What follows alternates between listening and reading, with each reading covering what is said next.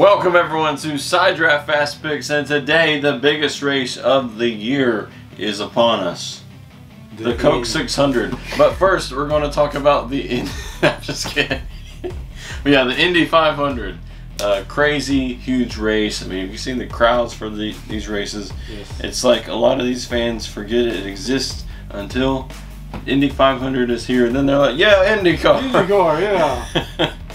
It's always interesting to see that, but yeah, it's always a big iconic race. It's a huge moment in motorsports. You got the Triple Crown this week. You know, you got the F1 race, you got the IndyCar race, and you got the Coke 600 ended all on. So huge day for racing. But I think out of all these three, the Indy 500 is probably on top.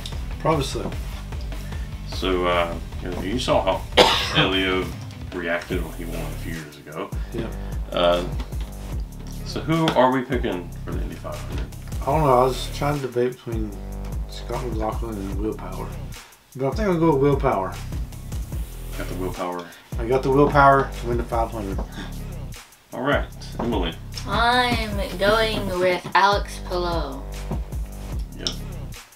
Alex Palou, very fast this weekend, and I believe he was doing pretty well last week, and so for me, I am going to pick Scott Dixon. The one that failed me last year.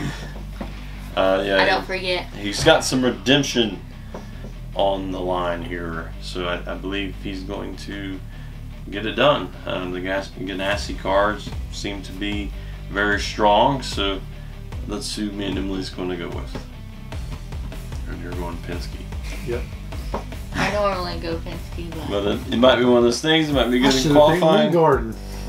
Might be good in qualifying, but the race is different. So, but yeah, the Indy 500. It's gonna be crazy. Let us know your picks in the comments below. We'll see who's drinking the milk. Yeah, see who's drinking the milk. That's a tradition they do. Whoever wins drinks milk. There's a lot of weird traditions at the Brickyard. Yeah. You gotta kiss a nasty brick. NASCAR, you kiss the bricks. Which I think drinking the milk is better than kissing. The IndyCar guys might do that as well when they win. I'm not sure. But yeah, for some reason they do that. But it's just tradition. Yep. So let us know your picks in the comments below. Who will kiss the bricks?